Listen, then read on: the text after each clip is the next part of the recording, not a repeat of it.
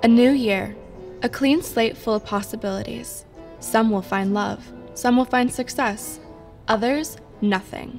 Just the same year as last year, and the year before that, and the year before that, and the year before that, and the year... You get the point. Well, not me. I'm making my own luck this year. And this is how I plan to do it. Any manner of trash talk, self-doubt, shady rumors, and generally toxic vibes are not invited with you to the new year. The best method is to release all that negativity once and for all.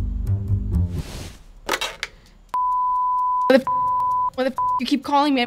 I'm you're will you stop? You don't know how to say. First step to total reinvention, pick up a new hobby.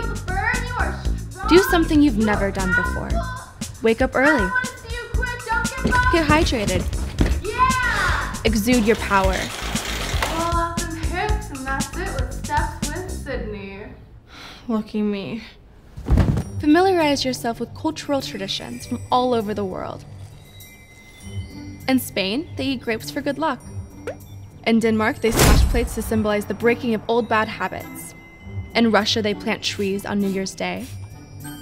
And in Japan, orchids are said to bring you luck in the new year. So I picked up a few. I always make a resolution to read more. Books are precious and expand the mind.